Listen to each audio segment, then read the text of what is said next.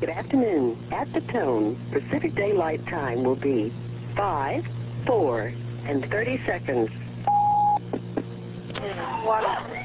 Oh my God, we're having an earthquake. Wait a minute. Hold on. Can you feel that? I sure can. Okay, this is interesting. There go the lights. Oh.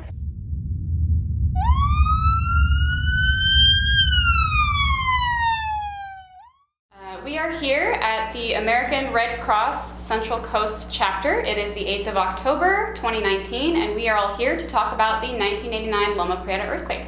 Thank you all for being here. Thank you.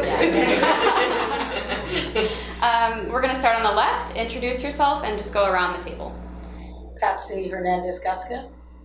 Tiki Dellamora. Romina Cervantes. Jim Burns. Michele Averill. Rick Martinez. Lyle Crosley. Rosielee Crosley. Karen Bonney. Carole Evans. Jill Hofmann. Linnea Dunn. Perfect. Again, thank you all for being here. Can we start, again, same order, just tell me how long you've been in Santa Cruz.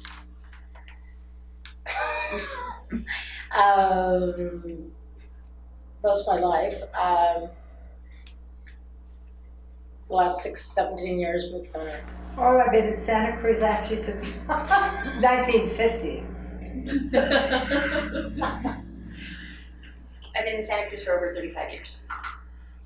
I grew up in Monterey. I've lived in Santa Cruz for the past 35 years. I've been here my entire life. Been here my entire life as well, and I'm 4th generation Santa Cruz. Ooh. Been here about 45 years. And I've been here about 41 years. And I moved from San Jose 45 years ago. I've been here 41 years.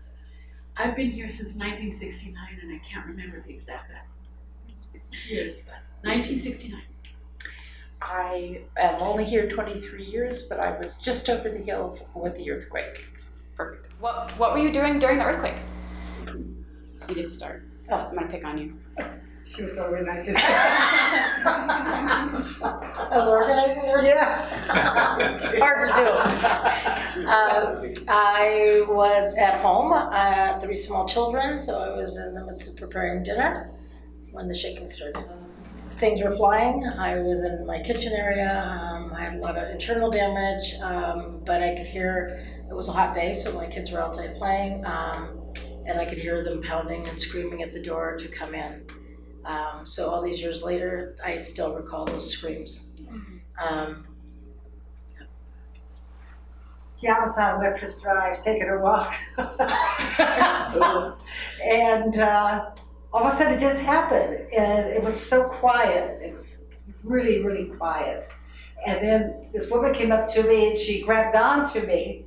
And she wouldn't let me go. She just, really scared, I guess. And so I said, gosh, what am I going to do here, And so I talked her into, just go this way. And so we stayed on the cliffs for a little bit. Then you could see all the smoke coming from downtown, and the fire engines. And it just went from complete silence to all of a sudden the activity started. And that was interesting that way. I had the fortunate pleasure of being in a small church in Ben Lomond. I was studying with a math tutor. Laird Valerie was my math tutor, and I had just mastered this concept. And I was like, oh yeah, I got it. And then the world started to shake. And then books and binders and church choir books and Bibles were coming at us. I was never afraid of a Bible so much as that night, or that afternoon. So we dove under the table, and everything was just shaking out of the windows. We went outside because we heard kids screaming. And so Laird and I went outside, and what really scared me was the church had a cross, and the cross was so big, so we're like, oh my gosh. And then I had about 10 little kids that were in this area where they were all by themselves, and they were crying, and so I went out there, and I said, hey, you guys are going to be okay, come on over. We moved over to the large parking lot and looked around to make sure nothing would fall on us. And I had these 10 little kids who were scared out of their minds. And I didn't know what to do, but I had taken babysitting training through the Red Cross, so that kicked in. So I got them together and I said, let's start singing some songs. And then as each earthquake aftershock happened, you could feel the ground moving, and I said, let's pretend to be Jello, and what's your favorite Jello kind? And I started distracting the kids, and then started singing, and then one by one the parents started showing up. And that was the biggest thing. As soon as the parents got there, that's when I freaked out and started to cry. Then I felt I was okay for me to be scared. I was finishing up my work day at UC Santa Cruz, where I was one of the people that was in charge of communications on the campus at the time. I was in actually a fairly safe building, because if you know that campus, it has a lot of old historic buildings that are left over from when it was the cow ranch. And so I was in the carriage house, which had survived the 1906 earthquake. A large wooden timbers, so the building swayed a lot, and a lot of books came off the shelves. But I don't think I really fully appreciated the severity of the earthquake until I tried to get home across town to my wife and our two very young children, and ended up driving through the downtown before it was closed off, and right by Ford's department store, where there were fatalities. And then I spent the next month really kind of helping the campus communicate to the 10,000 students that were there at the time. It was really an amazing time, and very challenging, and it just such a difficult time for Santa Cruz, but I was happy to be a part of it and trying to help a little bit. I was in Watsonville. I was working as a dental assistant, and I was at my job. I had gotten diagnosed with a brain tumor 10 minutes before the earthquake started, and so I had no idea what my life was going to be. And the earthquake happened, and in those moments I was thinking, well, I'm going to die anyway, so it doesn't matter. And it was just a really interesting time. And when I didn't die, I drove home and drove past Watsonville Hospital to get to Corlitas, where my family lived, and saw all the tents and everything set up as they were triaging folks. And over the months and weeks after the earthquake, watching the Red Cross in action, setting up the tent city, and all the work that the Red Cross did, trying to get people back on their feet again, was just phenomenal. And living in Watsonville and seeing, what happened to that community as a result of this earthquake was really something, just to witness in that. And it changed my life, because I went from thinking I was going to be a dental hygienist to then wanting to do something in serving people and seeing folks at their most at need time in their life, and wanting to be able to be there and to be a support, and just knowing what fear felt like and having an unknown over your head like that. It just shaped who I was to become in the future, and so it just changed my life. I was at my parents' house getting ready to watch the World Series. I was waiting for them to come home. When the earthquake hit, I was probably less than a mile away from the epicenter on Trail Gulch Road. A window blew out on the house. A family dog dove out the window. I followed the dog out the window, figuring that was probably the best route out. And basically was in the driveway with the dog for quite some time, until a sheriff's deputy pulled up and asked for me by name. When I confirmed who I was, he says, "You need to grab your gear and report in for work." So I ended up becoming one of the first responders into the downtown that evening. I was at the time working for the Parks Department, the Lifeguard Service, as well as the Parks Department, the Poganet area. So I was initially a rescue responder, helping to go through debris in the downtown, and then was quickly pulled away from that role and into a law enforcement role to help contain the chaos in the downtown. So I had a few different hats in those initial hours following the earthquake, and spent pretty much the next few days on the rescue efforts and containing the chaos in the downtown. My wife and I live right close to this chapter here, and I was prepared to get up to go out to a catering job that evening. I was watching the World Series, or started to anyway. As I started to stand up, the next thing I remember, I was on the floor, because it actually knocked me to the floor next to the couch, which is a good thing because the mirror behind me was a huge mirror, came down across me and landed on the table. So I'm laying there thinking, well, what you can't think, it's just happening so fast. But everything in the house went up on the floor. Glass at the stairways coming down, the TV went up on the floor, the water jug we had across went up on the floor, water all over the place. Everything was in the cabinets, came on the floor. And it's an older house, so it shook pretty good. But my first thought was, when it was over, when it stopped, my first thought was, thank God I'm okay. My next thought was, where she was, I knew she was up at Averill College, and I just said a little prayer then that she's okay, she'll wind up coming home. And then my next response was, what can I do now for myself and the neighbors around me? I want to make sure I knew gas needed to be shut off if there was any leaks. And there's now what's called CERT teams in this area across the country now that have been developed for emergency groups. If you're in your neighborhood, it's sort of citizens emergency response teams. And I realized that now that that's what I was doing, because I zipped around to the elderly lady across from the fence from us, and all her stuff was on the floor, and she was very elderly.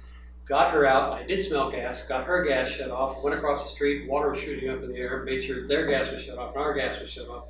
By that time, after doing all this, she shows up, and from that point on, our concern at that point in time was family. Where is our family? What can we do to make sure our family's safe? I think we camped out in our backyard for 5 days. We set up tents. We had about 25, 30 people in our backyard in tents, cooking food out there. Nobody wanted to go back into their homes because of the aftershocks. So there was a lot of emotional things that went on at that particular time. First of all, there was concern for loved ones, and then next, what you can do. And I think that led me to the Red Cross, because I realized we weren't prepared for that. I was not prepared at all. I had no idea how bad it could be at that time of a major earthquake. So we've been in Red Cross now for almost that same length of time. So that's my story. I was at Cabrillo College in the cafeteria going over the notes last minute for an astronomy test, and I kept thinking I heard a train, and I knew there was no train nearby, but it seemed to be getting closer and closer, and finally I just looked up expecting it to come through the wall. And it was the earthquake, and I heard screaming, and the tables started chattering on the floor, all those tables, and it was so noisy. And so everyone ended up under the tables, and I saw a boy that was just standing there, shocked. So I was trying to get out and pull him under the table, and I was on all fours, and lifting up one arm or the other. I couldn't stay up, I was just thrown around. And of all the crazy things to think about, I thought, oh my God, my butt's showing. Because my skirt, I had on the dress. It's a woman thing to think, right? And then it was so severe with the noises and the severity of the earthquake, I thought I was going to die, and I was very, very calm. And my thought was very clear. I thought I would be with Lyle, because we're together so much. And then came home and joined him. Oh, getting in the car to go home. There was not another car on the highway and nothing on the radio. It was absolutely quiet. So it was very eerie. And so I got home, gathered up our family, and just got busy taking care of them. And then a couple of days later, I came down here. I couldn't just sit through the aftershocks anymore and not do anything. And Carole, I came in and Carole talked to me, and I said, what can I do? And she took me around to the cooking trailer. And I've just been with Red Cross ever since, and it has literally changed my life. Really, literally. Well, I was cooking dinner for my husband, and I was glad I was cooking on a ceramic cooktop, because when the earthquake hit, the paper napkins that I stored over the stove all fell down on the cooktop, and at least there wasn't a flame. So now I always tell people, they don't know, something else you don't know about disasters. And embarrassing though, because I had been teaching disaster preparedness before. So that was one of the things. And that as soon as I could see my husband was okay, and certainly we're up in the mountains and it really, really shook. And I had lots on the floor and everything else, but I said, uh-oh, I need to go to the Red Cross. And I grabbed my keys and I said, I don't think I'll be back tonight, which was very true. That's prophetic. Yes. So I was the exec for the American Red Cross when the earthquake happened, and I was here in the building. We were in the room next door. We were planning out the auction, the annual auction. So I was with 3 other people, Shirley Lance, who a lot of you used to know, Andrea Nassenbeam, and another woman. And we were, so when the earthquake happened, the lights started flickering, the emergency light, if it's still on in there, went on. We all got under the table and held on. And there was a bloodmobile going on in here, which, and there was a woman who was British who just got on the table for the first time to give blood. And they had just put the needle in her arm when the earthquake happened. And this room had cracks and was later yellow tags. So she was really freaked out. She was screaming. The nurses were reassuring her.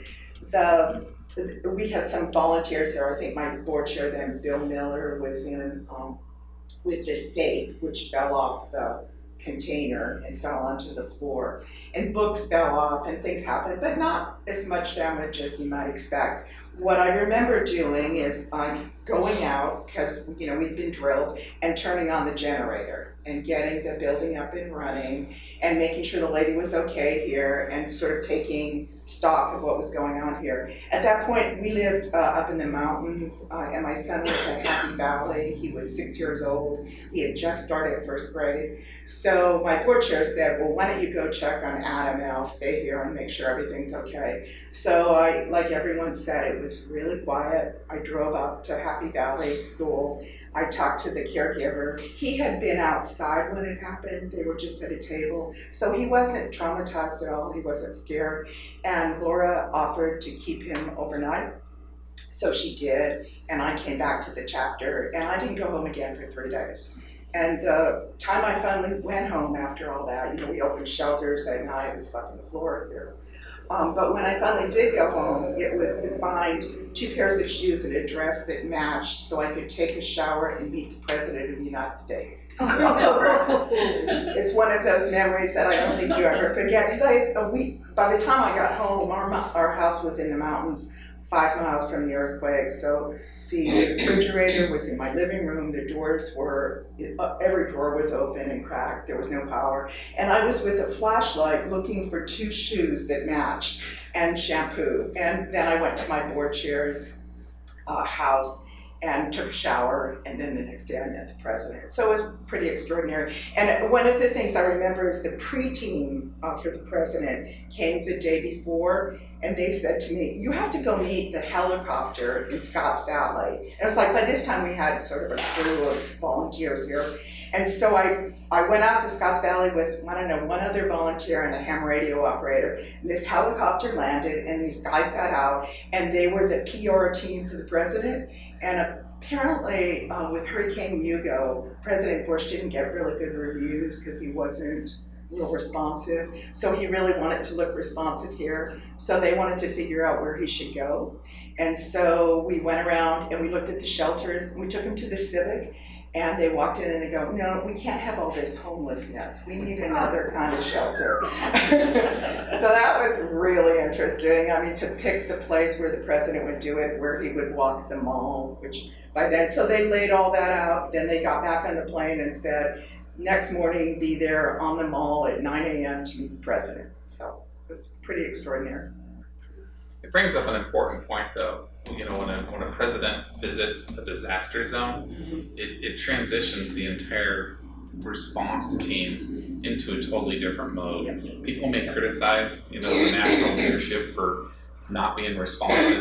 Maybe give the Hugo example, but that presidential visit was a huge burden on those on those disaster response resources. I can say that as, you know, a first responder. I think Carole probably agrees. Although it does help with the national approval rating of that particular leadership, it's not always of value to those communities because it logistically took a lot of resources to assemble. It diverted a lot of attention away from needed response, and it was it really changed the whole flow of what our response looked like when George Bush showed up. I would say though, and I agree with you totally, because it ripped me away from the response effort. You know, it put me in a mode of finding high heels. But I finally showering. but I do remember, you know, talking to him about. I think the Santa Cruz community gave $18,000 to Hurricane Hugo, and I remember saying that to him, and he turned to the CNN and said, "And now is your chance to help this community." And within maybe half an hour, we got a $100,000 donation. So from that point of view, I think it focused some attention. But I agree, you know. And then after that, we had Bill Graham, and all of the other people who came. We had Dan Quayle. That was those were all very impactful. I remember that first night when we were saying there, what do we have to prepare for? And I said, well, the phone's going to ring off the hook, and people are going to bring supplies and put them here by our door. Right. And I said, and the press will be here. And you said, oh no, 17 is closed. Well, knock, 4 in the morning. Yeah, all night long. Yeah. So that's you in the photo walking the mall. Yes, right beside the president. I've seen that photo many times. It was interesting because the politicians, they didn't want to invite the politicians right off the bat because they wanted to show that they were more responsive to the relief efforts. And so the politicians found out about it later, and they coalesced and wanted to be around him. And at one point I kind of got pushed back, and he put his arm around me and held my hand. So that, because I think he just wanted to be seen with the Red Cross. And the board chair, Lee Duffus, was in that picture too, and another Red Cross volunteer, Larry Gilliam. And Karen and I have a nice memory of that. We told Larry to meet us at Ford's department store so he could walk the mall with President Bush. Well, he was so freaked out by the whole thing that when the police wouldn't let him through the line, he said, "I'm supposed to meet President Ford at Bush's department store." I didn't go home. No, let's let him in. But he finally got through. He's in the picture.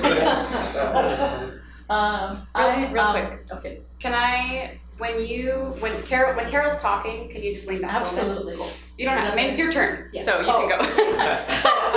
for the future. Okay. Go for it.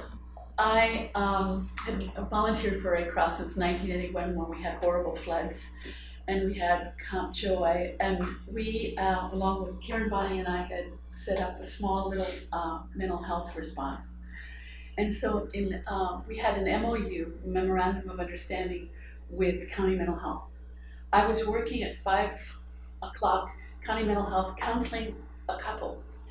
And I remember the shaking and this huge sound. We were 6 miles away from the epicenter. And I remember, I didn't know if it was a bomb or what had happened. I thought the end of the world. I didn't know what was going on. And all I could think of, and now we know better, we don't say door frame anymore. But at that time I was going, door frame. And I very calmly said to the couple I was working with, door frame, door frame.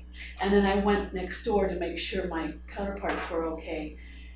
And 6 weeks later, I met that same wonderful couple again, and they said, "Oh, Jill, you are so amazing. You are screaming at the top of your lungs, door frame, door frame." It's all perception, right? I thought it was so calm.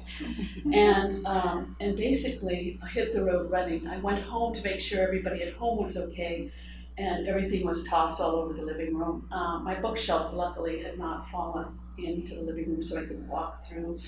And I remember checking in with my family, and all of a sudden, my boss at County Mental Health came riding up in a bicycle because my bridge was broken to my house, and there was no way the cars could get through. And he said, "Look, we're going to go respond to the civic. we have the MOU with the Red Cross, we're going to go respond. And so my very first experience of working the earthquake was going down to the Civic and working with Karen and the other folk. And it changed my life. It altered my life because I ended up working International Red Cross, and twice I've been responding to earthquakes, one in Turkey and one in the Armenian earthquake 10 years after they had us come and work with them. And I'll talk about that later, but I ended up running Project COPE, which was the FEMA response. And so I had 40 clinicians working for me. We saw 25,000 people in 18 months. You should see what Project COPE stood. Project COPE stood for Coping with Emergencies and Disaster. Coping case, that's what I remember. And it was a FEMA grant that we had for 18 months to provide mental health response to earthquake victims. And so we worked in the 10 cities, we worked in the mountains, we worked with 9 women who had given birth to children on October 17th. And we created self-help groups, so they met for 8 months after. Once a month they'd all meet, and that was an amazing sort of resiliency experience. So I wasn't in Santa Cruz, I was in Santa Clara, which is almost as close to Loma, Prieta as Santa Cruz. And I was working on the 2nd floor of an office building as software engineer. And ground started shaking. I'm a California girl, so I, headed straight under my desk, and the shaking just kept going and going, and I got very curious, so I crawled out on my hands and knees to peek out the corner of my cubicle and to watch the ground rolling as we go. And so my only injury in the earthquake is I got skinned knees from crawling on the rug. But our work group at that point had planned a potluck dinner that night at my house. And after the earthquake was going, we all kind of trembled together in a group and said, hey, we've got these pots of food all prepared. Why don't we just go ahead and do it? We don't have anything better to do, and we know where our family is. So we drove to my house, which was not damaged, no electricity, but I had plenty of candles, and everything was great. Unlike Santa Cruz, on the other side of the hill, where the freeways were down, the side streets were just packed. It was intense traffic, no traffic lights. Everybody was so well behaved, 4-way stops. Nobody was pushing, no horns honked. It was just, everybody was taking care of everybody. And it was a wonderful experience just to see people being a community. So that's my story. I would like to now, if you could just talk about your involvement with Red Cross during the earthquake. As a first responder, we didn't really see any real meals for the first few weeks. So the only thing that really kept us going for the entire couple weeks in the downtown area was a canteen that they had in the middle of the intersection of Cathcart and Pacific Avenue. So that was really our lifeline and what kept us fueled to continue our rescue efforts and just our containment response into the downtown for the entire team that was down there. In essence, the entire community of Santa Cruz became an island. There was really no way in or out with the exception of helicopters. So all the resources that were being brought in at the time were coming in by helicopter, and they were being deployed throughout the community. Red Cross was running multiple shelters, and so we were partnering with the Red Cross in order to ensure that the shelters were safe, that we were helping log people in. It was really a pretty significant collaboration between all the first responders and the Red Cross, and it was certainly a mutually beneficial partnership because like as I mentioned, it kept us fueled up during a very difficult time because water, food, everything was pretty scarce fairly quickly, and so our real lifeline was the Red Cross for those first few weeks, and it was weeks. It took a while to get everybody back on their feet. And I never left after that, apparently. So, yeah, I've always had a special relationship with the Red Cross, and I think that that was probably one of the early relationships and what drew me to the Red Cross. Well, I wasn't a member of the Red Cross at the time. When Rosielee decided she wanted to come down here and help out with the Red Cross, I said, well, you go, you take care of that if you can. I'll stay at the house, take care of family, get things back in order, because again, you know, you're in a disaster like that where the house is on the floor and you don't even know what's under the house. I finally got under and looked at the piers underneath it, and they were all still standing. I couldn't believe it.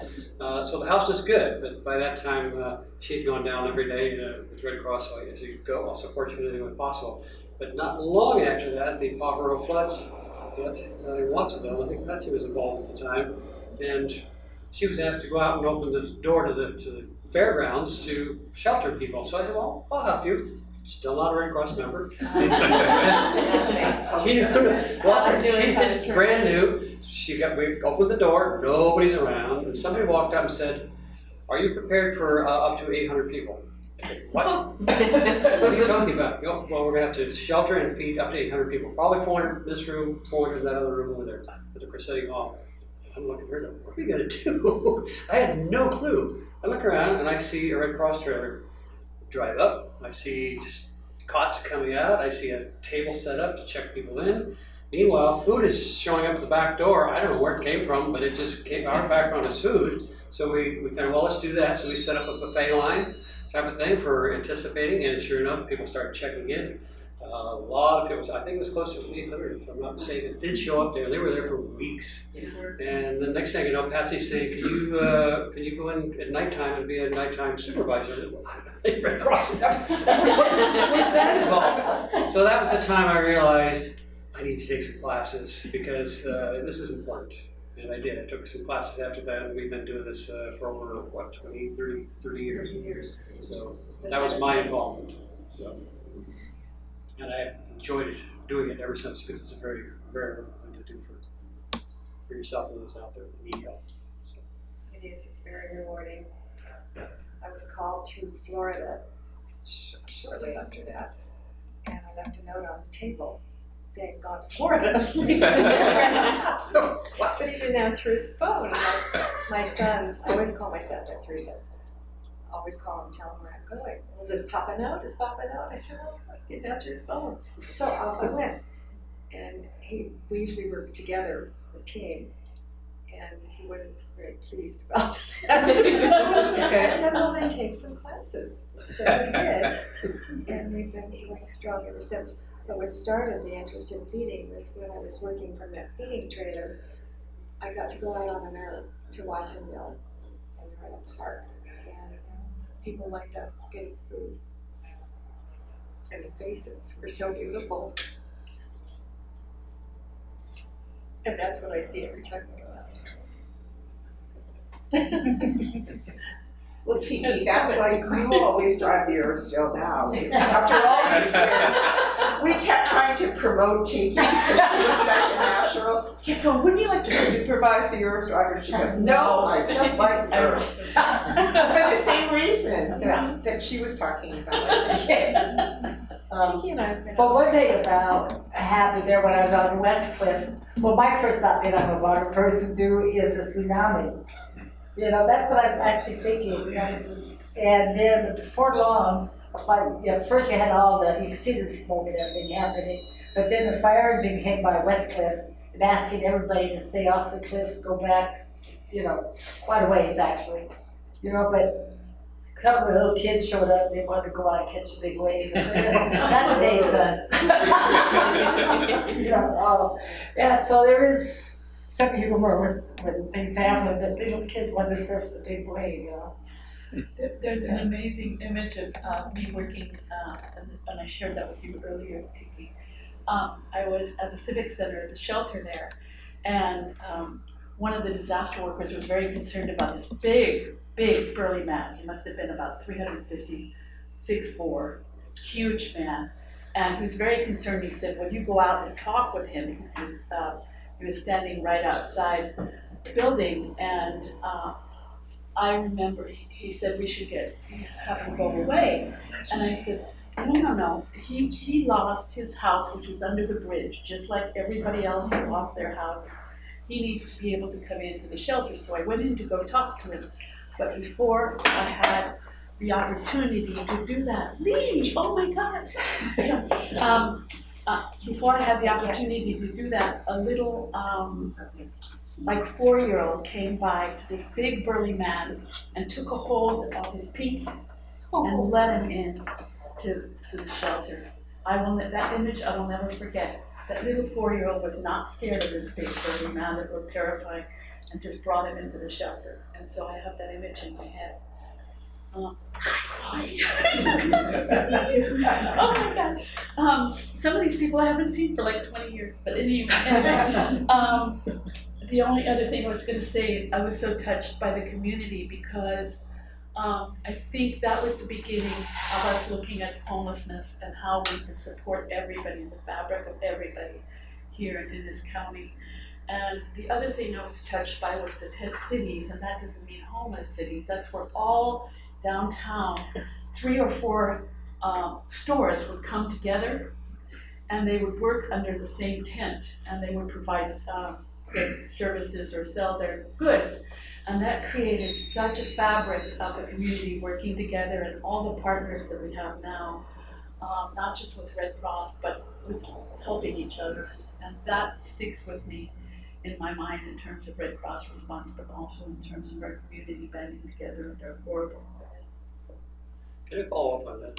All the years we've been doing this, the one thing that is astounding most was that almost every time we go out, wherever the disaster is, it's the human nature part that comes together. Communities are amazing. There be sometimes in a community there's this faction here just doesn't get along with this faction, but tell you what, when a disaster happens, they work together. And I don't think it's been one time we haven't seen that across the country. It doesn't matter where it is. It's one of the best parts of human nature that I've ever encountered.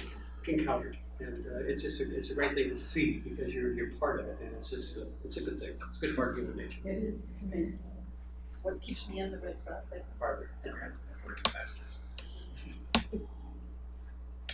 I have had quite a bit of disaster experience before the earthquake because I've been here for the 82 floods, and I was a CPR instructor, and whenever they needed people to be a nurse in the shelter, I go, what's a shelter? So I started but over the years, I think I'm going to say it was a privilege to work. I've done lots of work with the Red Cross disaster mostly, but some other things too. And and I'm with Tiki with, you really like to be with the regular people, not at the administrative level. And if I got to put a bandage on somebody, I was happy, but I wasn't so happy if it was a Red Cross person. But I really have enjoyed it, and I wish I could have gone on longer, but I as being a supervisor, I always used to say, I hope they're not coming, because what am I going to do with them? I didn't want to be one of those people. So I was at 9/11 in New York for 70-some days, and I said, that's just about enough for Kevin. So I really, really think it was a privilege to work, though, with the chapter, with the whole community of the Red Cross. So I'd like to include Lee in our discussion. This is Lee Duffus. Can we go and do his introduction? Absolutely. Bring him in. Yeah. Lee was my incoming board chair during the earthquake. He asked someone, or he asked me, how long, what kind of time commitment are you asking? I'm sure that happened to you. What's involved? Maybe, once a month, 8 hours, maybe a month or whatever. And then his first experience was probably 36 hours straight. So he learned, just like everyone else, trial by fire. So Lee, she's asking us to, do you want to ask him? Yeah. Lee, can you just tell us how long you've lived in Santa Cruz and then what you were doing during the earthquake? Okay. I've been here 51 years, and I was in my office at the university when the earthquake hit, and under the desk. And my first impulse was to make sure the people who reported to me were okay, and one was not okay, Emily. So I got her home, and then I went home. not having really no awareness of the full impact of what had happened. Because on our our side of the city, things seemed fairly normal. There was, you could see chimneys had come down, but it didn't strike me that we were in the middle of a major disaster. And it was a Tuesday night, and on Tuesday nights, another couple joined my wife and I, Emily and I, for a kind of a quick informal dinner, because two of us, Caroline Keller, who was the principal of Santa Cruz High at the time, and I would go off to a rehearsal for the Cabrillo chorus. So it was a quick supper, and but Caroline didn't show up. And that's because she was trying to get everything under control at Santa Cruz High. So then I think a little bit later in the evening, or not too much later, I probably called Carole and said, "Do you need any help down there?" And that sort of began an interesting journey with Red Cross. We spent, where's the old conference table? We spent several nights under the table that used to be in this room, which was a very substantial table. This was very substantial. Because we weren't quite sure how sturdy this building was, but this was the room we camped out in for a few days. When I arrived here that evening, Dellamora was making sandwiches, supervising a group of women making sandwiches. Thelma just passed away, I don't know, maybe 6 months ago this year. But I knew her, and so she put me to work, making sandwiches, and I was quite content with that. But then Carole, I think, came over and said, no. You're supposed to be at the front door. At the front door. Well, because people are going to be arriving with checks and money and food and clothing and all kinds of things. And you need to be there as the chapter chair, to thank them and acknowledge them. One of the interesting ironies in this whole thing is that just in July of 89, I went to a chapter chairman orientation meeting, training session. Rick, you've probably been to those, in San Luis Obispo, and there was in that whole weekend, I think it was kind of a 3-day affair, and there was no reference at all to what the role of the chapter chairman was in a major disaster. So I was completely ill-equipped for that. It was learning on the job, and Carole knew exactly how to get me in the right place at the right time. Exactly. And that's where I met you, and Bonnie, and it's good to see you. And Patsy emerged out of that whole thing. Have you told your story yet? Okay. I think for those of us who were here in the chapter that night and stuff, we didn't know we were the epicenter, and I think that was probably true for you all. We all thought San Francisco, because once we got the generator on, we could see, the World Series, those pictures that everyone saw around the world. So we thought we were just small potatoes in the big scheme of things. And I do remember setting up the shelters and being on the phone with Gary Smith in Watsonville, trying to figure out where to set up the shelters, what would make sense there. And then I also remember Gary saying, but people aren't willing to get into the shelter. We need to have tents. I remember doing all those logistics, because at that point in time, the chapter didn't have a disaster director. There were no disaster directors. There was just us. So we had a really wonderful cadre of administrative level volunteers who made a lot of decisions kind of just by our best guesses at the time. And it wasn't until about 4 days later, or maybe 2 days later, we started getting some local Red Cross national help in. And then finally we got the American Red Cross National Disaster Director here in Santa Cruz with us. Then everything worked so much better. So Lee and everyone, Lee mentioned a good point of not realizing how significant the earthquake was while it was happening. Can you briefly tell me whether or not you recognized how significant it was, and if not, at what point did you realize, oh, this is a big deal? I think for me, when we began seeing images of the Bay Bridge, I think that's where it really hit me. We were kind of all dazed, I think, and it was kind of surreal, you know. But one other little funny story, and Jim will appreciate this. At some point, I don't know if it was the first night, but maybe the second day, and we had stayed here all night. Someone came to me and said, "There's a reporter on the phone. They're asking for Lee Duffus." And so I went to the phone, and somebody introduced themselves. I can't remember now what network it was, but it was a national network. And we want to patch you into a conversation or something. Was the story. So I held the phone, and it seemed like forever. And I finally said, "Oh, put the phone down," and I just hung up. And later, I had phone calls from friends who had been listening to the radio all across the country, who wondered what had happened to Lee Duffus because, it went silent. Wow. So there were moments where I probably didn't do what I was supposed to with the national press attention. I remember sitting with Gary Patton downtown, and they were trying to do a satellite feed for Nightline. And so we sat there, and we sat there, and we sat there, and there was so much more to do except sit there.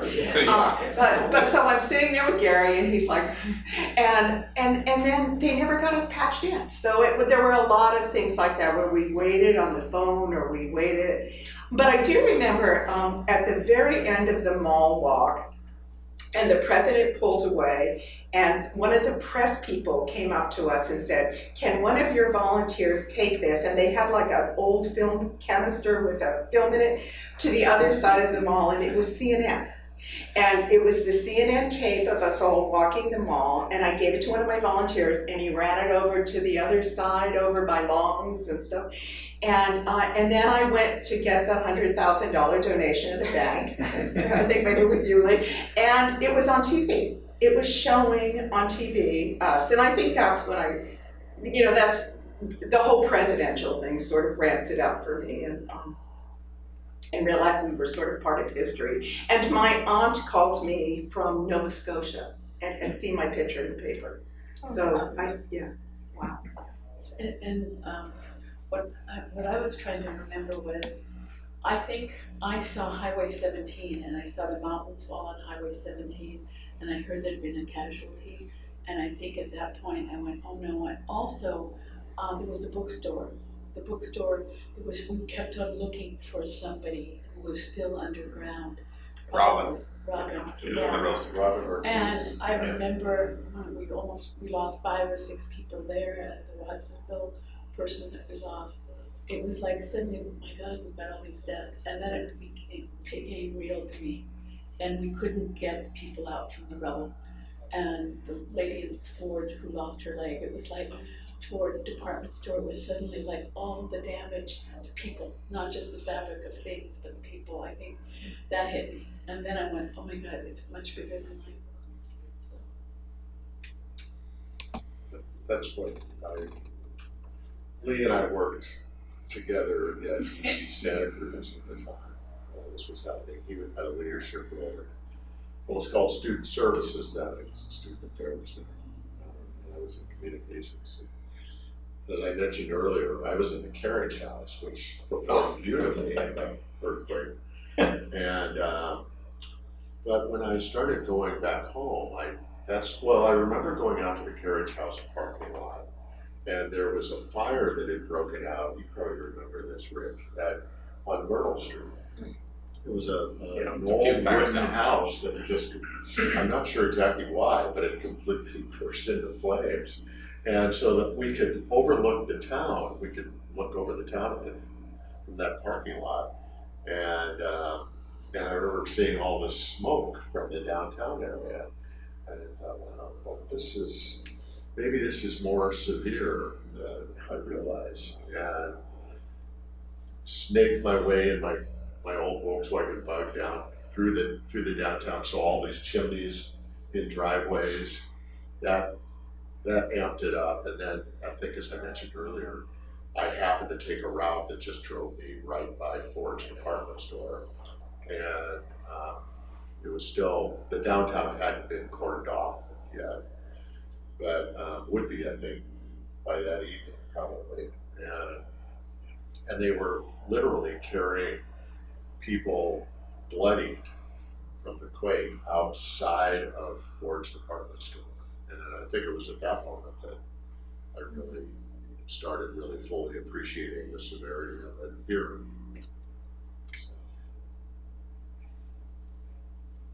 Yeah, probably in the same boat as Jim. Once I got into the downtown, being in the earthquake and outside that environment, like many of us, I just secured the home, made sure the family was okay, and then left and didn't return for days, just knowing that they were in good hands and had the supplies necessary. But once I got into the downtown and checked in, I was into a rescue mode initially, as I mentioned, at the top of the mall. So looking for Robin Ortiz, and the rescue efforts that we were doing was basically, here's some gloves, here's a outdated fire helmet, start moving brick. And so we're going in and out, moving brick, aftershocks are still going, walls are coming in, so we're running out at the time. And then people, and the citizens of our community were kind of converging on the downtown, and they were all helping as well. They all wanted to help. They all wanted us to keep on digging. Exactly. And that's when it became a little difficult to manage, and there were safety issues for those community members that weren't necessarily equipped to be in that environment. And that's when a decision was made to start locking the downtown down from just general public access and focus on just rescuing those that were still missing. And I think in the end we had 3 fatalities in the downtown. Robert Ortiz being one of them. I think she was probably the last to be extracted, which is where the protest came in too. We went from natural disaster mode to protest, public unrest mode because we weren't digging continually for Robert Ortiz, and then the presidential visit. And then to top it all off, I think the weather was probably unseasonably warm at that time, and we were in a full Indian summer heat wave mode. So that was kind of compounding, all the issues as well.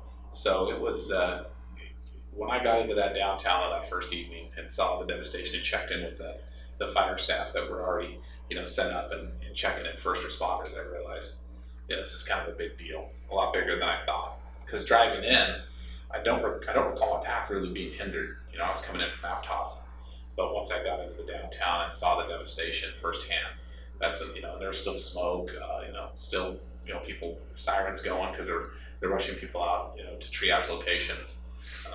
Then you realize this is a bigger deal, and this is going to have lasting changes to the community, and ultimately it did, and the culture of the community. I was watching an old VHS tape that I had shot of things that I wanted to remember from the earthquake, and I'd forgotten about the protests, about the protests that occurred for you all who were trying to find bodies and hopefully find them while the people were still alive, and that the people had wanted the rescuers to just work around the clock. And you all had given yourself a little break, and that had caused great upset, and there would be people gathering outside the coffee roasting company to protest and scream at you, and I'd forgotten all about that. Yeah, there was literally a crowd that broke through the line at Cedar and Cathcart, and now we've gone from rescue mode to protest mode. We got a line, we're trying to keep people out of the downtown. They break through the line, we're tackling and arresting people now for rioting. It was a fairly chaotic scene, to say the least. What I was also going to say is the first responders were working in danger themselves because you kept on having the aftershocks and having to run away and keep on coming back. And you did amazing. And then having your own impact at home too with your family. Exactly. What I remember about it is what you guys were saying about the wonderful cycle of communities coming together. That certainly happens in the first about 3 days, and then after about 3 days, people get into that kind of cranky mode. They realize that this is a long-term thing. They start to get sick. I mean, I saw that with our staff. Our staff was heroic for days, and then people started to, they got headaches. They started crying uncontrollably.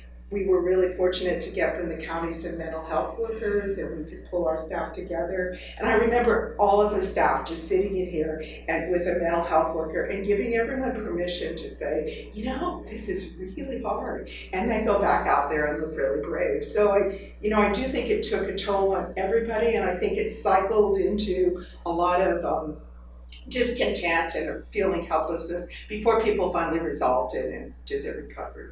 That's pretty consistent with many critical incidences. You literally have to force those dedicated staff to step away, to take time away, and just recharge, because they won't. Otherwise, you literally have to order them to leave the line somewhere. Well, that's why mental health was so important, because I don't think we all recognized it until somebody told us. And even like I remember we had a guy, Jack Meehan, and he was a wonderful volunteer with us, and he was with us 24/7. His wife Brenda had all sorts of mental health issues as a result of the earthquake, and Jack couldn't stop to help her.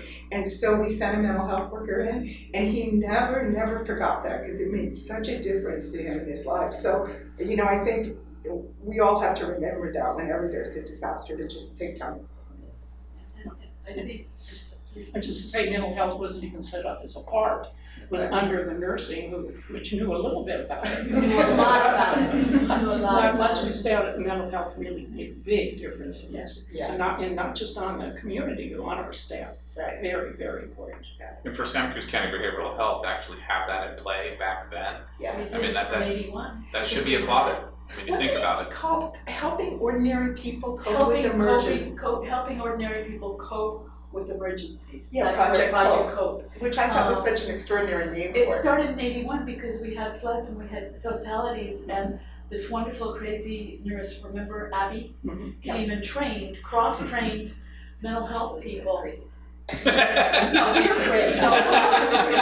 But she was amazing because we're talking 80s right now. It's okay. She came and trained us in '81 to respond, and she had 28 mental health workers, clinicians, licensed, skipping around the building because she wanted us to do LMA, large muscle activity, because you have to have balance.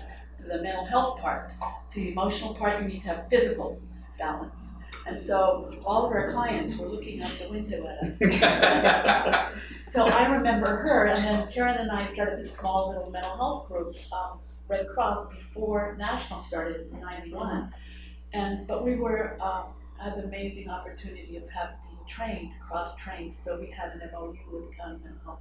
I wore both hats. I was on the board with Lee, and I was dealing with mental health with Project Cope, being the clinical director of that. It's great, an amazing experience. Well, I think just in reflecting with this room, that event was a game changer for everybody in here in so many ways, which is reflective of the Santa Cruz community as a whole. It really changed the culture. It changed the environment, and I think it really changed all of our perspectives on community and service in a lot of ways. What community really means. And I think everyone reflecting on how the communities have come together in the other critical incidents and disasters that they have seen, I think was really reflected in our disaster response here in Santa Cruz County in 1989. So, it changed the community in some ways for the better, and hopefully, at the end of this, when we look back at our response and our time, around that disaster, that we look at the positives that really came from it for us individually and the community as a whole. Because it was a tough time. I'll follow up real quick on that. Not only did it make a difference in this community, but as we travel around the country, this chapter should be very proud of what it has done since I've been involved, and previously before I was involved. The steadfast commitment to the Red Cross principles. And I'll tell you what, leaving around the country, oh, another person from Santa Cruz, we are very well known around the country in disasters. So a lot of what's happened since '89, as I was involved, I've seen the Safe and Well program come. You said that people outside there, well, what happened to you? What's going on there? Safe and Well's developed, which is very important, but there's a lot in Patsy Gasca. That's probably the most instrumental person that I know of. If she asked, we would go. We would do. And we don't even smile if she asks you, because that means a yes. Whatever it is. So, again, the steadfastness comes from the leadership from previous to Patsy, from Patsy to where we are today. And I'm very proud of this organization, and a lot of people around the country recognize that we have that kind of commitment. So. And for Carole and Lee, I mean, nobody saw any deficiencies that you guys may have had in your response initially. I know you guys, we're breathing a sigh of relief when National came in with their disaster coordinator, but none of us that were the recipients of the aid saw any deficiencies in your response from our end. As ad hoc as it may have been, or may have felt for you guys, your response is more than admirable. So thank you. Do you think the earthquake impacted the Santa Cruz community? I know. Minor details. It's a loaded question. How about it? Well, yeah, it impacted our family tremendously. The days after the earthquake, just gathering together, we had a granddaughter that said, well, how are you doing? How are you feeling? She says, I don't know. I think I'm going to move. So I think she asked, where are you going to move to? I don't know, maybe Hawaii or New York City, but I don't want to be here. She was six, but she'd been camping in her backyard. She did not like the fact. Yeah. So it impacted not only adults, but children, I'm sure, was affected a great deal by it. And I'm sure they forgot about it.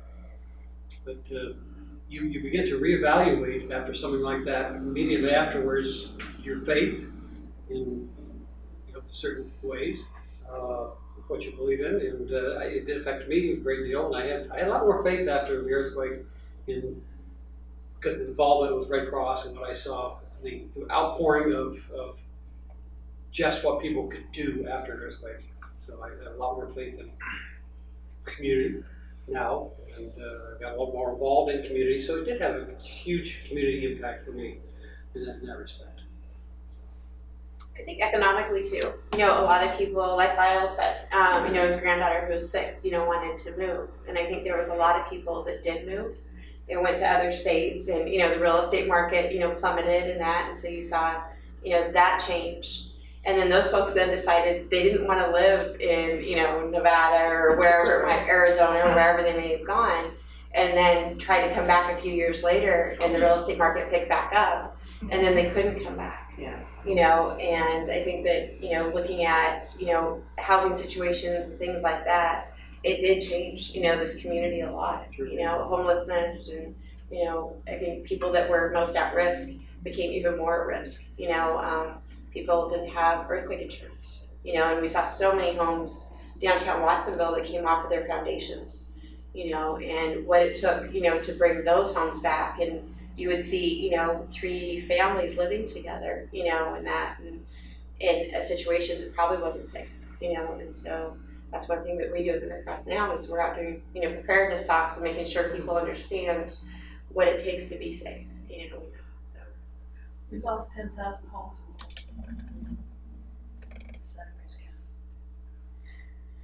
Lee might have a perspective on this because we both work at UC Santa Cruz with 10,000 students.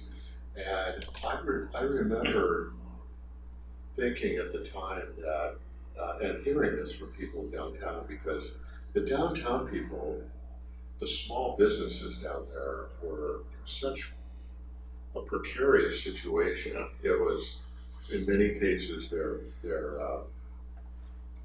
shops had been damaged to the point of not being able to be occupied fact, just the whole downtown was closed, so they got all these tents or whatever they were, pavilions, I guess. Yeah. And the community really pulled together to try to support the local merchants because people were just barely hanging on. You know, Christmas holidays were approaching, which for a lot of those people might have represented more than half of their income for the year. And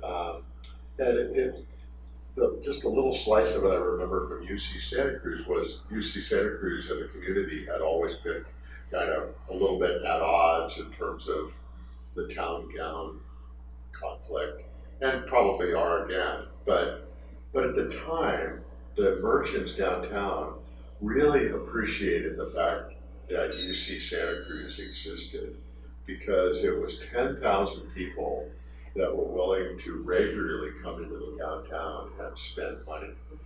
And that became really kind of a pivotal, kind of a positive turn in the relationship between the university and downtown. I remember that. Yeah. You know, the housing thing has come up. One of the good things that came out of the earthquake was the fact that, you know, the Red Cross raised more money than was really needed to pay for the traditional, conventional disaster response. And was it Moscone was the mayor of San Francisco at the time? Alioto, whoever, you know, made a big thing about, you know, the money was donated for this part of the country and it's going to stay here. And because there was a little tussle going on between the national and the community, and the money did stay here. I ended up being part of a, I can't remember what the acronym is. It's called Prepared People. I can't remember. There was a preparedness. We really did a good job of accounting for our money here in Santa Cruz. So we knew how much we took in from local people. So when they were divvying up that money, we had our money to spend. And we had National came up with a really interesting grid of how to invest that money in a whole lot of long-term recovery things. And across the board. And we was part of a committee that decided what projects we'd fund in Santa Cruz. And we got a lot of... all 7 counties. Yeah, but specifically, the replacement housing fund was the one that I got a call from that about a year ago asking if we would finally release the money because they had recycled it so many times. They wanted to know, did the Red Cross want that money back? And they couldn't find anyone to ask anymore except me. So, but I think that project had a lot of longevity. Oh, it did. I couldn't find, there is a report on it, and I could not find it. And if Julie had come. But why don't you just talk about that one, because how it worked? Well, I think it was mostly through the housing authorities in each county. It was kind of organizationally how it worked, because that's where I met Mary James for the first time out here on 41st Avenue, and now they're back there on 41st Avenue. And the communities through the counties made, working with contractors, building contractors, put together proposals for replacement housing. And most of the Red Cross money went to what were called bridge loans. It was the construction loan to enable the contractor to get moving and get the thing up and finished.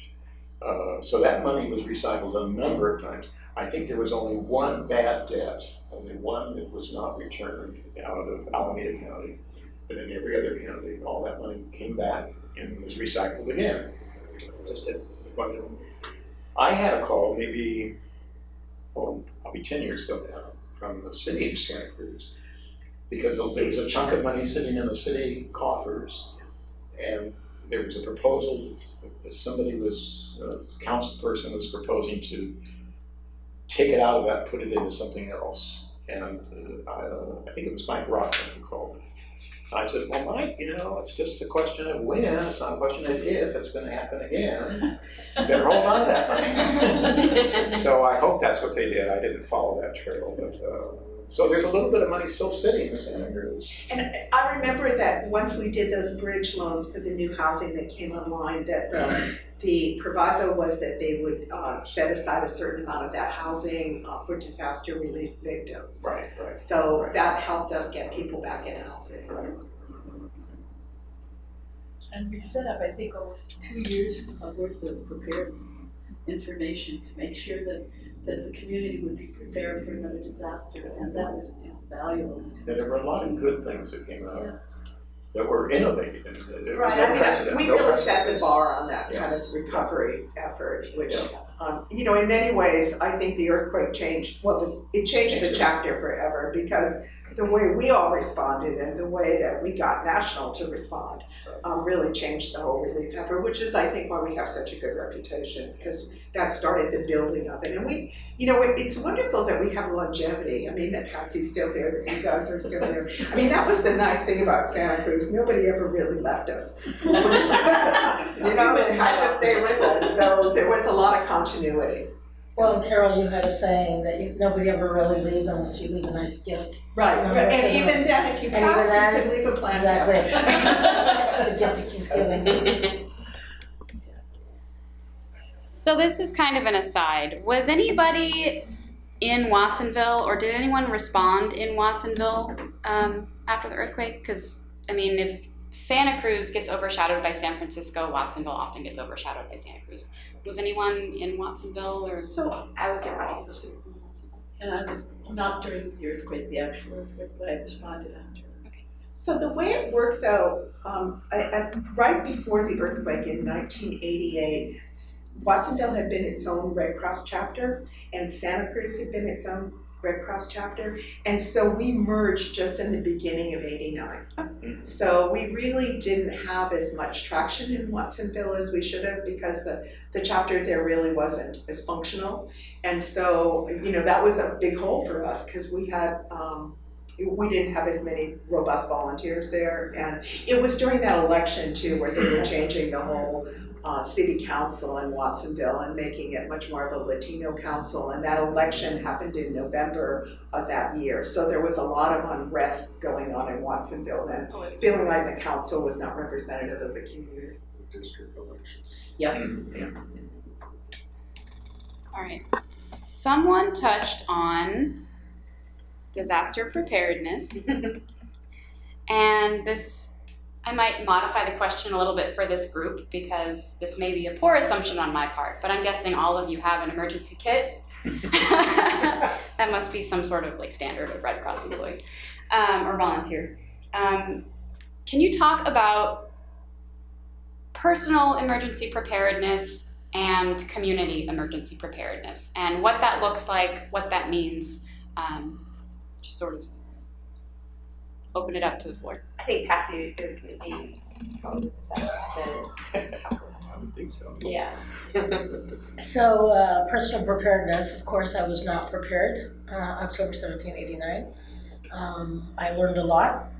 I learned a lot from Carole and her being my mentor over the years. But personal preparedness is something that I work towards all the time. I had 3 small children at the time. They're all adults now, and they're also very prepared. Since then, I have a young granddaughter who is in a wheelchair, so that we even make special provisions for her preparedness and what she needs, including the school she goes to, the transportation, everything that revolves around personal preparedness for us. Everyone has a role. Everyone knows what to do. We had to evacuate, and what all it needs a village, right, to just take care of the one child that has special needs. And then taking that and teaching the community as well about how to be prepared, especially our vulnerable neighborhoods that live paycheck to paycheck. That when you talk about the list of things that they need to prepare for and have, you see that look on their face, like, I can barely afford to put food on the table for my kids, right? So we talk about how other ways to be prepared, how some of our partners, you know, if you let them know, they provide extra provisions like the food bank, right, or the pantries in the area. So things like this, how to, through other partners, whether it's National Night Out, we all do a lot of preparedness year round because we need to. this community, right after 89, I think we had 17 presidentially declared disasters, and then since then more, right? So we have to be prepared for everything. It's the general preparedness presentation, but from there we touch on the hazards in the area. Not to scare anyone, because we want people to come here, live here, we live in paradise, but it also is the reality of what we live in, right? And then teaching our businesses. A lot of businesses don't bounce back. I mean, we lost quite a few after 89 because there wasn't a plan, didn't have a way of recouping. The good thing about all the money that came in was helping sustain the community again, right? Investing back in the community, and that's what helped people get back on their feet again. But teaching our business partners as well about how to be prepared. Continuity planning. Some personal preparedness stuff that I think we all learned during the earthquake. For me, the first one was always keep your car full, because remember, none of us could get gas, so we couldn't do our stuff without the gasoline, so that was important. And I also learned to keep stuff in the trunk of my car. Heavy shoes, bottle of water, flashlight, and just keep it there all the time, because when it happens, you could be in the middle of nowhere. So, in addition to stuff at home. So, and never put your first aid kit in the closet, because guess what? If there's another earthquake, everything falls on top of it. You can't find it fast enough.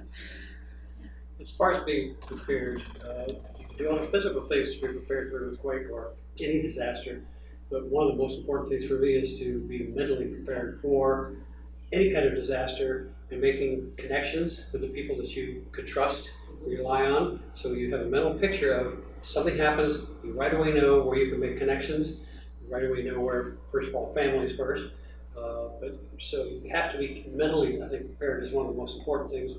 Then you do the physical things around you too. But be mentally prepared, because they do happen quite often. And make sure you have a contact list of the people that are closest to you, your doctors, your medications handy with you, and also a plan on where you're going to reunite with your family. That is so important. What if an emergency happens at 5 o'clock in the afternoon, your kids are still at school, or some whatever, playing soccer? How do you get a hold of them? How do you reach, what's a reunification place? So one thing that we learned in the 89 earthquake is a lot of people's animals bolted, and we had a big backyard in Felton, and we were picking up dogs left and right, and then people were saying, oh, that's my dog. And we were like, well, how do we know? People were coming in, we had this beautiful chocolate lab that 5 people said it belonged to them. But the dog did not respond in the way, so my dad says, okay, call your dog's name and let's see what they do. So we have go bags for our animals. Somebody gave me a beta last month for my birthday, and my boyfriend's like, what are you gonna do? I said, I already have a go bag for my beta. And he goes, what do you mean? I said, see this giant Ziploc bag that's gonna fit into this container? We just zip it up and we can go. I have that for my dog. So, and pictures of my dog. And people don't realize in Santa Cruz County, you have to register your animals. And if you register with the SPCA and you get that chip in them, if they get lost, you can reunite them, because a lot of people did not have their animals afterwards. And it broke my heart that some people were just looking and looking for their animals, and living in the San Lorenzo Valley, they could be anywhere, or they could have passed because of all the mountain lines that we have. So you have to be prepared for everything. I'll tee this up for Michele, who just did an interview on this with one of the local TV stations. But the Red Cross speaks of it as get a kit, make a plan, stay informed. And we talked a little bit about the kit and a little bit about the plan. But you also have to figure out, you have to anticipate that you're going to maybe need ways to stay informed during an emergency. And one of my favorites is just having a little portable radio with batteries in it. Yeah. I mean, the batteries may not last that long, but it will maybe get you through the first few days, and you can pick up the local AM or FM station. And a lot of times, my recollection is that KSCO radio, which is an AM station in town during the earthquake, did a really good job of just trying to provide, updates. The tower stayed up, and that was really our way of getting news at the time. So I heard the appeal from the Red Cross being bilingual, people to help translate and called the number, and the first thing they asked me is how quick can you get down here? And I only lived at 30th and Romer, so I hadn't seen outside. A few minutes. It took me almost 2 hours to get here because when I started getting on the roads buckled. Capitola Road, and being rerouted, and Capitola Extension, and it was a nightmare. I think people can't imagine sometimes. I know I was certainly in this case, in this position in 1989, that you're not going to necessarily have water.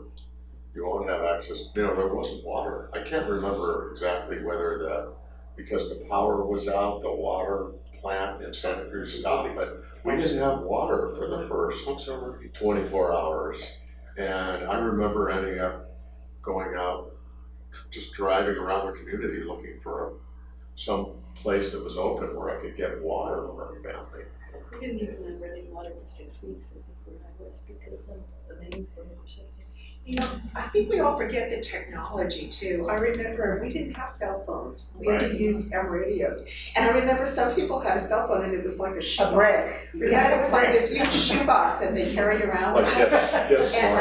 And we had never had a fax machine here. And so people donated fax machines to us, and it was in that corner, and none of us knew how to use it. And we'd be in the middle of meetings and it would start spewing out papers like in this huge roll, and it was like, it scared us all. None of us knew what it meant. And I remember the Apple folks came over here and said, and they volunteered for a day, and they helped us put all the cases in the computers. And that was just pretty revolutionary for us then. Because I think we had 1 or 2 computers that we kept in the other room that a few people used. I mean, it was really a different era. I think one thing too, in talking about being prepared, is with an earthquake, you don't know that it's coming. Whereas when you have a hurricane and, other sorts of natural disasters, a flooding event and that, you have a few days, to get your head around, okay, this might be happening. I can get my belongings together, put a kit together if you don't have a kit. And I think that's one thing for our community to really be aware of, is the importance of having a preparedness kit ready to go, at your home, not inside of your home, but in a place that you can access, if your home was to be inaccessible, and having a kit in your car. Because, during an earthquake, you don't know that it's going to happen. We have this thing where we say we have earthquake weather, but, that's probably not a real thing. But anyways, it's just, we have to always be prepared. One great thing that the Red Cross is doing is this pillowcase project, where, we're educating, school-age children, and going in and talking about a disaster and being prepared, and they get a little pillowcase that has, a Disney character on it, and it has a flashlight or teddy bear, and they color it in, and they are being taught the importance of being prepared. And then they're going home and telling their family members, look at what I got at school today, and let's talk about our plan and that. And so we're hoping, to come at it from all angles and making sure that our community has the information and the tools that they need, during a disaster. As well as our monthly home fire alarm installations that we offer the communities free. Our volunteers also go in and help make a plan, talk to them about the hazards in their area. So that's really important as well. And have an escape plan. Sometimes less than 2 minutes to get out. It's not like there were a lot of stores that were open after the earthquake. I remember finding it's not there anymore, but the old, it used to be called Community Foods. Yes. There was a little health food store, one of the first health food stores in Santa Cruz. And I'm on the east side there, and they happened to be open the day after the earthquake. And you should have seen the line. They were letting like 5 people in at a time, because nobody was prepared. Nobody had food. They were, you go in there and buy water. So it's not like you're going to go to your neighborhood store necessarily. My boyfriend at the time got right out of high school, so he was working at Deluxe Foods over in Santa Cruz. And so I went over there the day after the earthquake and helped them clean up, and because they had people, wanting to come in. And I remember being in there and food all over the aisles and that, but just getting water and batteries and things and getting it organized so that, all the perishable stuff we were throwing out and that, because it was just spilled everywhere. And Nick Paganini in Felton, they had a little market there, and we would line up, and he gave you a little flipboard and you would write down what you needed, signed it, and he wouldn't take any of your money. He says, you need the money, there's no ATMs working right now, keep your cash. Come back in a couple of days when the lights come on and you can pay us then. And they would say, okay, just ask for everything. And so we were with my dad standing in line. I was 17 at the time, and then all of a sudden they started handing us our stuff, and then containers of ice cream. Anything that was frozen was coming home with you. So you're like, I didn't ask for this, I don't like this. They're like, you're taking it home with you. And then my family had just come from Price Club, so over the hill, and my family had the food, but we didn't have the tent. And my neighbors next door had the tents but no food, and they had 6 kids. And my mom said, let's just have a park and a party in the middle of our driveway, and you guys bring out your stuff and we'll bring out our stuff. And we had a nice little get together. And that's one of the things up in the San Lorenzo Valley, because if you're thinking Watsonville was overshowered by Santa Cruz, the San Lorenzo Valley got nothing. And we had a lot of damage. When I was in Ben Lomond, my study hall was in Ben Lomond, and I was coming to Felton. Normally it takes maybe 9 minutes to get there. It took us almost an hour because we had to go over bridges. You don't realize how many bridges are in the San Lorenzo Valley until you can't go over one because one looks like it has a crack. And my tutor had to take me back home because I was 17 and my parents happened to take my keys away. I can't remember what I did, but I didn't have my car, which I'm glad because I don't think I could have driven home.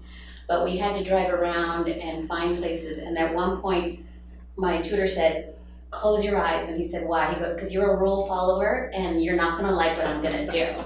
And we had to go over a bridge that had been deemed not crossable, but he says, I need to get you home because you're crying way too hard for me. And so I got home, and it was the best thing. My parents were there, they didn't know what, because we didn't have ways of communicating. And they knew that they needed to get me home, and it was the best reunion ever. And Laird Valerie, you were amazing that day. You took care of me and you helped me take care of other people, and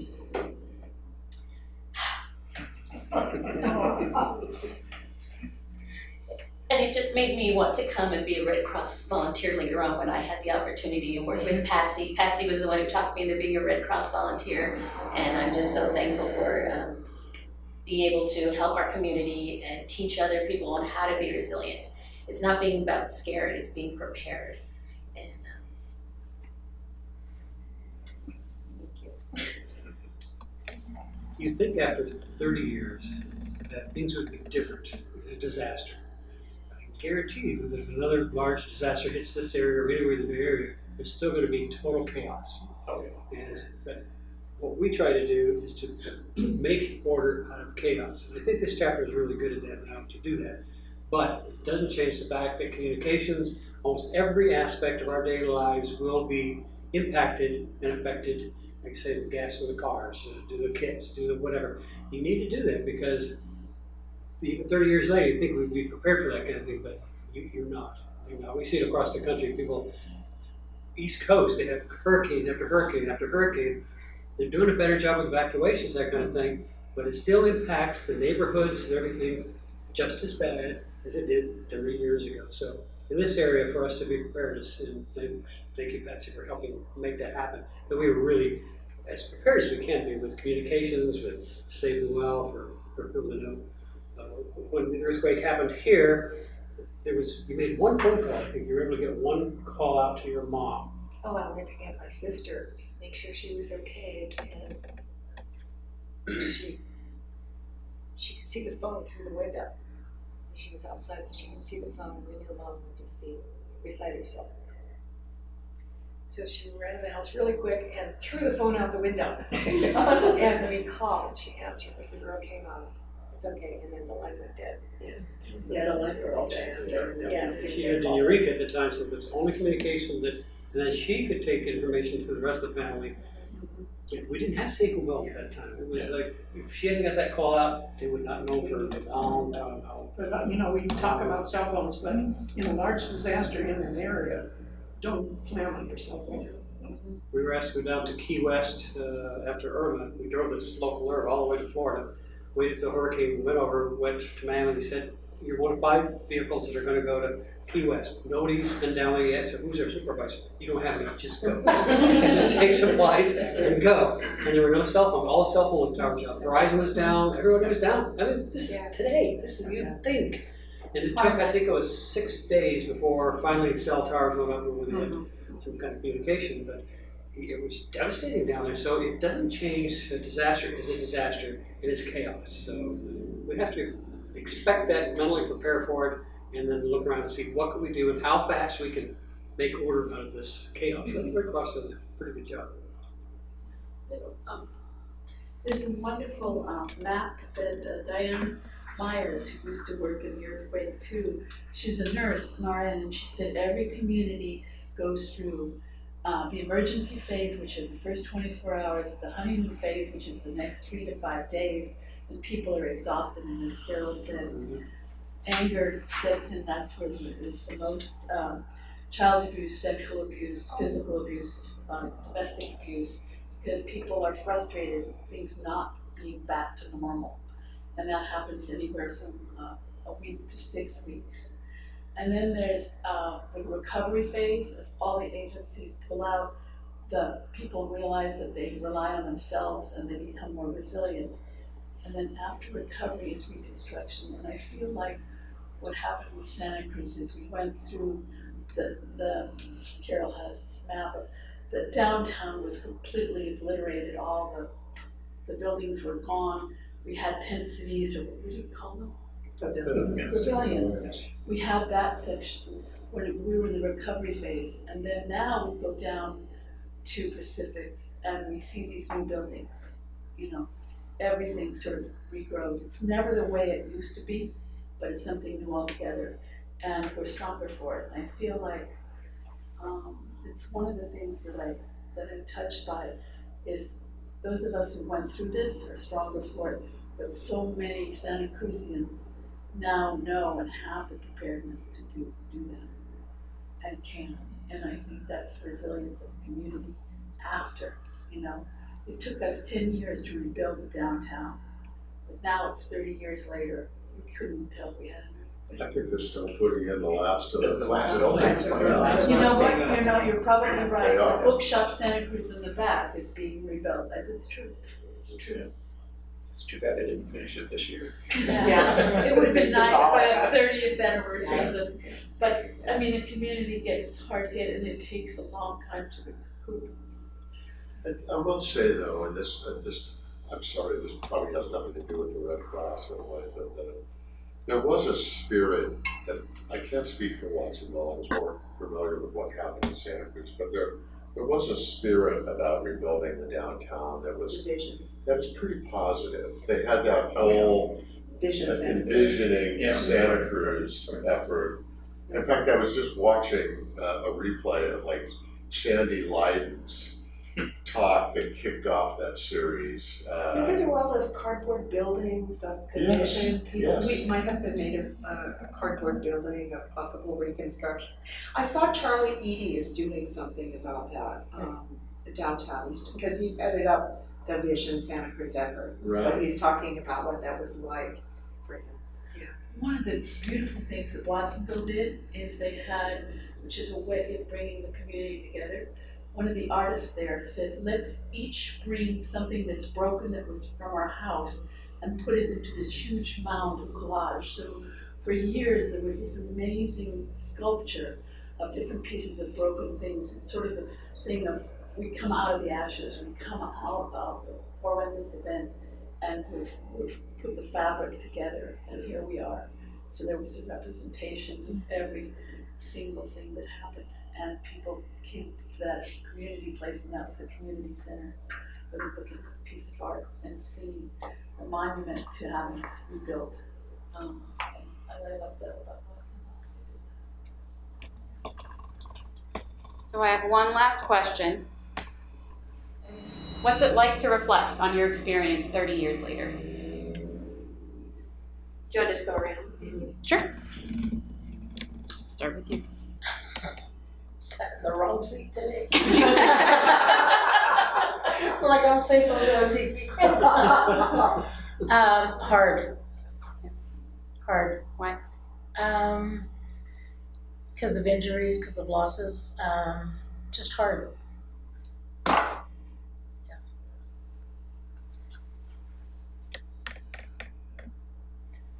You know, I just really can't, the difference between, I mean, what gain we've made, like in the 30 years, is that what you're asking?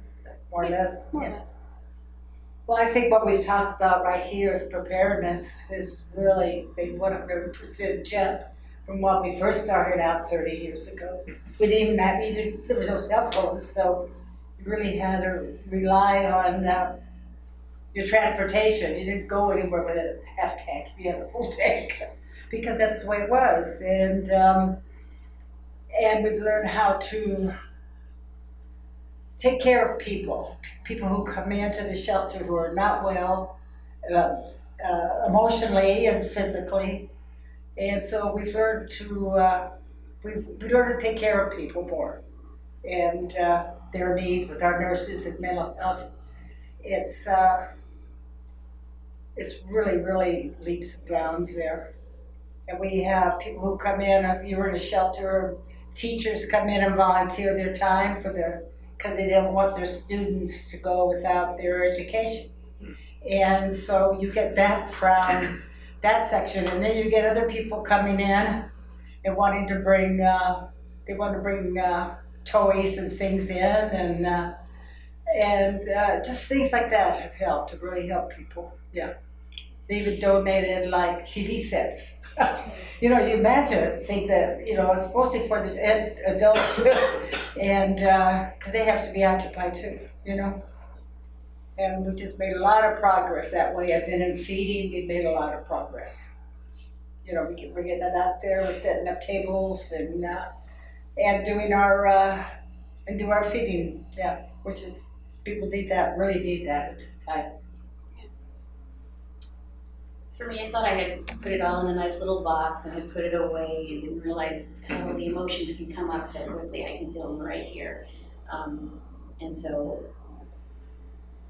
yeah, that for me is that emotional part, and just the flashbacks of just talking about it, about wow, I do remember this, and oh gosh, I remember this now. And just feeling like it was yesterday.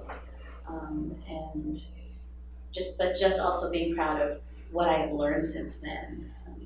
From 17 to 47, the change that I have made and the growth that has happened, and how I'm now prepared, and how I'm able to now teach my community, my Latino community, my San Lorenzo Valley community, about what it is to survive and thrive.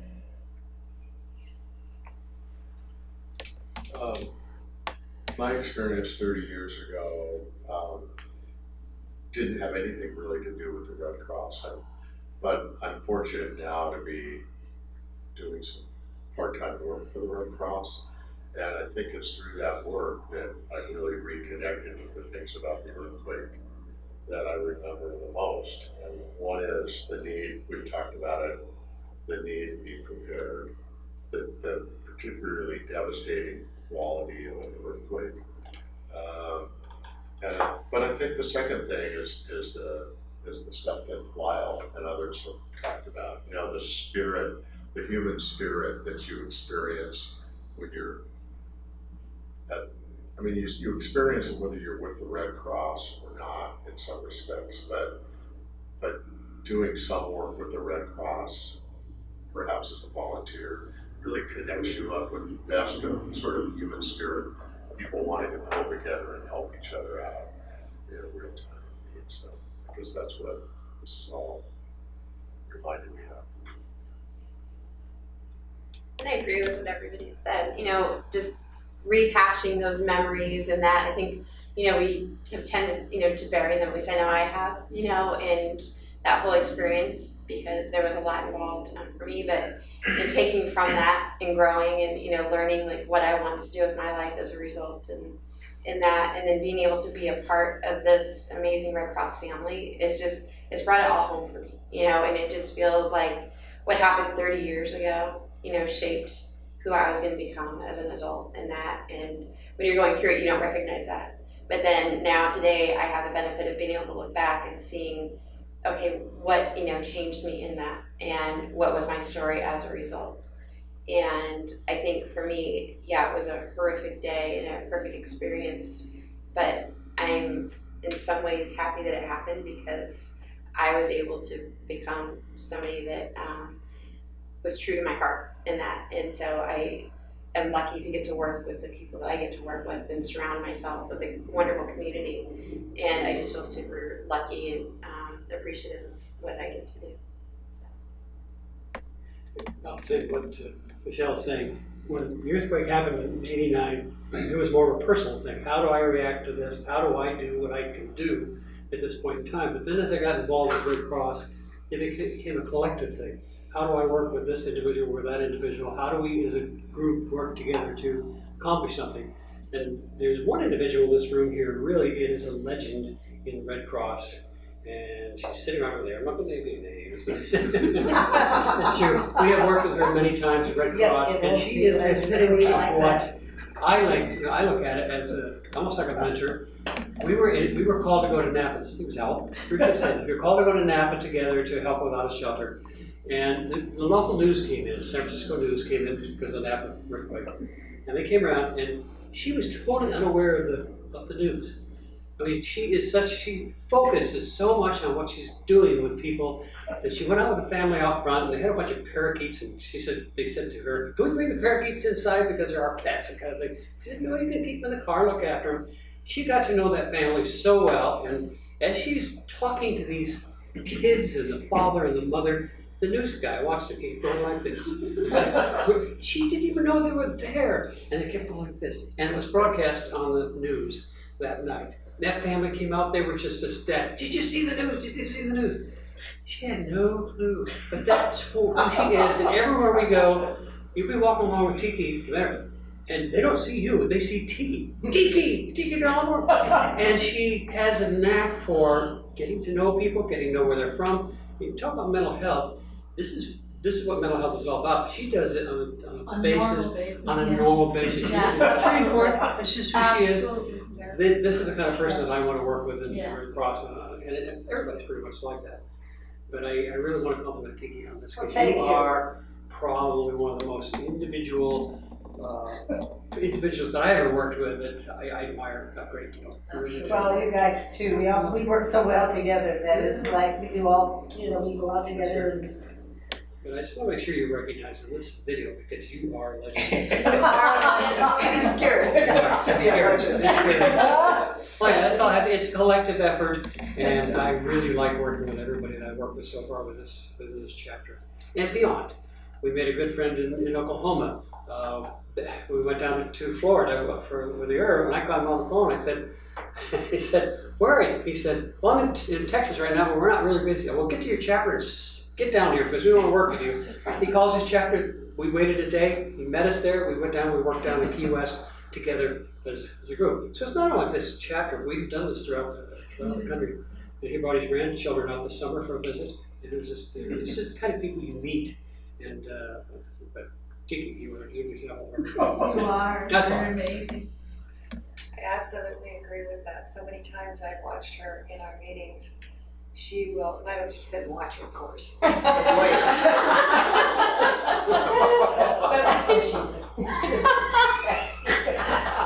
I noticed that she's the one that will greet the new people. And she stands and focuses on them. She's only focused on them and so welcoming.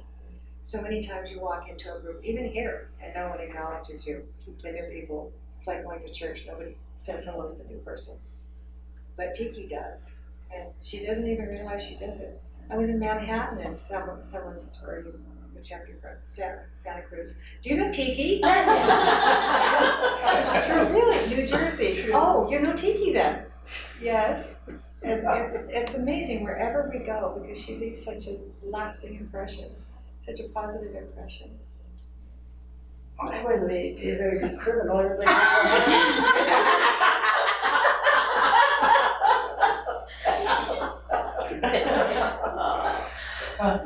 Thank you. Thank you. Well, looking back over 30 years, thank you comes to mind also. Thank you for getting this group together. Because it's important for all of us to see each other again. And though I'm out of the Red Cross, it's not out of me. And I feel that validated that we did a good job here 30 years ago, and it's still going on. And I've been to lots and lots of disasters. None's better than here. It's always home. But yeah, I feel thankful that we're together and that we've all learned lessons and that we will continue. I find it cathartic and emotional to recount it all. But I also, coming to this meeting, I feel like there's a legacy here that all of us kind of on this side who went through the earthquake, and Tiki and Patsy, the legacy is being continued, and that's a wonderful feeling. When I see you, Michele, and I hear you talk, I remember when we hired you. And it's so lovely that you're picking up and carrying on. And it's like everybody's only a volunteer for the Red Cross for a short period of time. The organization has been around for hundreds, 150 years. So we all have a piece to play. And, we've played our piece, and now you're playing your piece. But it's wonderful that there's still a kind of cradle of caring and a cradle of continuity going forward. So for me, that's very satisfying. Yeah. Whew. I didn't think I'd be very emotional when Romina sort of thank you. I also thought it was compartmentalized in a nice little pocket inside my mind, but opening up and listening to the stories, it touches me so much that we still are here. Some of us, we're still working with each other, and it's such an amazing group to work with. And I thank you. I what Carole says. Both Karen and Carole were my mentors because I was like, what do you call it? Blind with headlights or with deer with headlights. Yeah, I had no idea what I was doing, and I just said, go for it.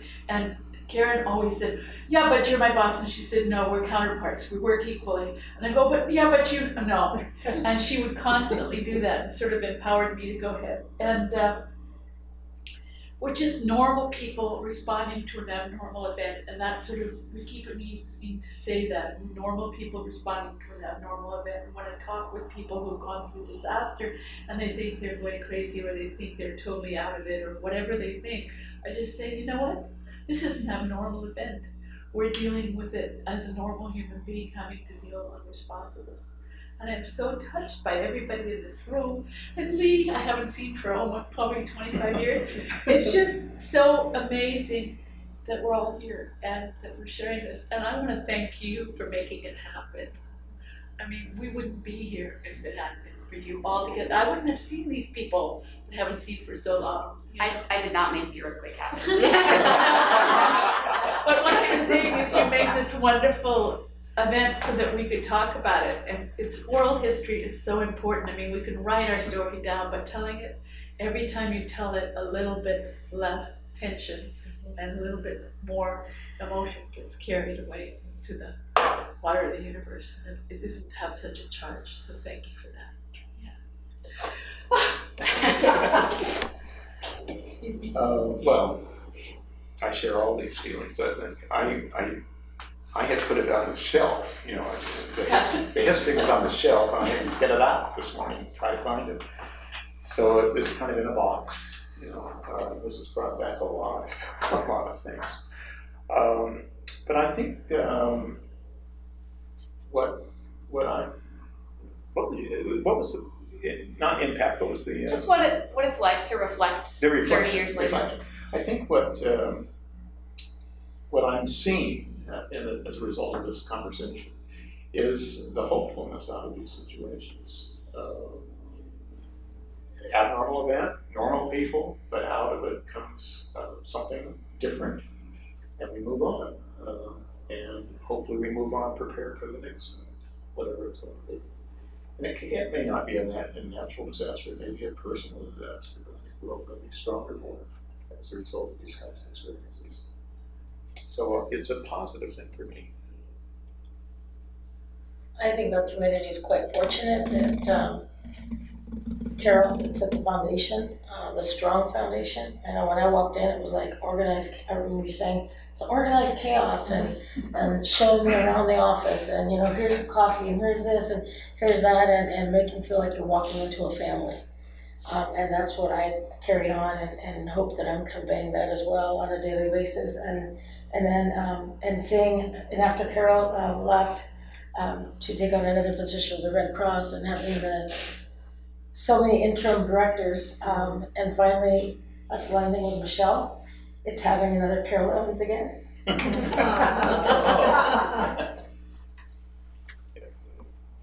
Does anybody have any parting words before we're through? Thank you again. Yeah, thank you. Thank you all for sharing.